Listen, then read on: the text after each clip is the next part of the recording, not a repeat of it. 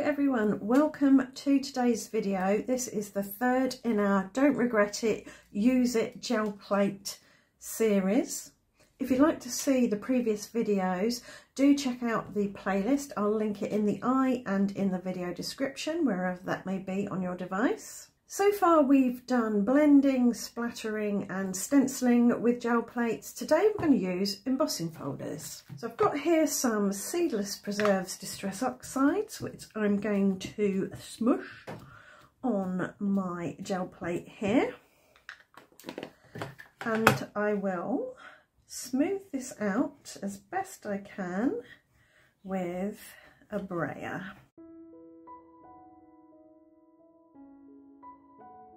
And now I'm going to take my embossing folder, open it up so I've got one of the patterns facing down, and I'm going to press that into the Distress Oxide, trying not to squish it or make it slide around. And I'll lift that up, take a piece of paper, press it down, give it a good firm press and a few seconds to transfer.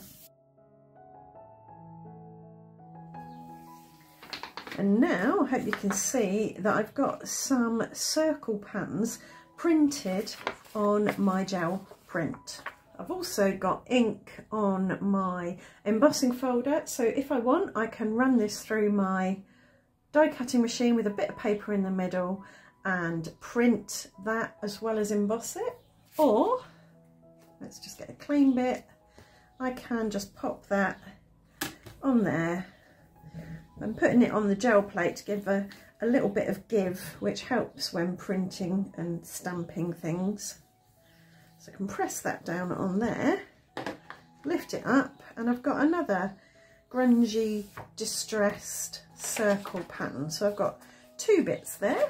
I've also got ink on my brayer, and I can put that back on there and do some more printing. And I can also clean it off on there. Now I'm going to use the other side. This is the side that I used to make that impression, and now I'm going to use the other side. Press that down on there, lift it up, get another piece of paper, press that down, and then peel that up.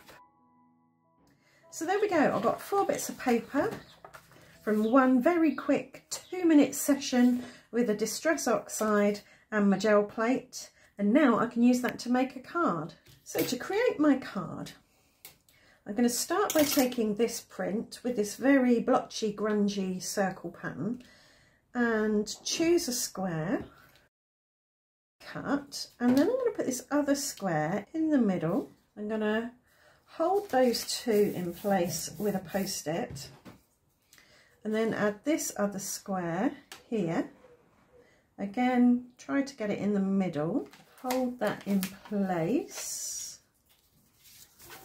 and then cut that with my die cutting machine. And now I have got a frame and a square, and I think I want to put those like that and maybe save that for later. Now I'm going to stick, using tape runner, this piece onto some black card, and I'm going to cut that out and give it a little border all the way around. And I'm also going to add this into the middle. Hang on, I'll tell you what I'm going to do. I'm going to get this, make sure that's the right orientation, and then I'm going to use that to line this up, and that should be in the right place.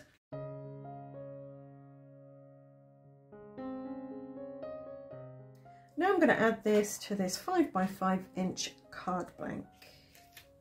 For my focal point, I'm going to create a flower with these 3 dies that layer on top of each other, and I'm going to try and get them to die cut with the small circle there in the middle, so that we've got concentric circles going out from the flower centre. To assemble my flower, I'm just going to add a little bit of glue in the centre and offset the petals. I want to also cut one of these larger ones out of vellum.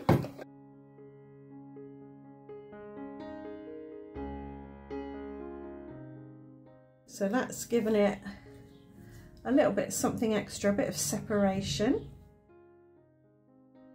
And I'll pop a bit of glue and add my flower to the top left corner of that square. And to help increase the separation between that flower and the similarly coloured background, I'm going to cut some leaves out of white cardstock, and I shall just add a little spot of glue to the base of each of these leaves and pop them in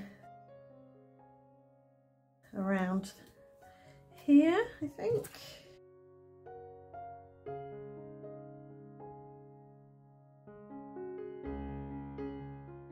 And to add a centre to my flower, I've just put a lovely big Nouveau drop in pale gold, and for a sentiment I've got this pre-printed and pre-cut happy birthday that is white font on a black background with a white border, and I think that works really well with the white and the black on here already. And for a little bit of extra sparkle and shine, I'll add a few more of these gold Nouveau drops, smaller than the centre of the flower, so the centre of the flower is still the main drop. And I'll carry on this kind of diagonal arrangement with the drops. And that's this card done. It was pretty quick, pretty straightforward to create using the gel prints, which were themselves pretty straightforward to create. And I've got some bits left over, but not a huge amount. I think what I'll do is when we get to the latter part of this series, I'll draw all my leftover bits, leftover gel prints together, and show you how you can gel print on gel prints, if you see what I mean. Right, I hope you've enjoyed the video and it's given you another idea for how to get the most out of your gel plate. If it has, please do leave a thumbs up, please do subscribe and ring that notification bell, and I'll see you back here very soon. Thanks for watching, bye for now.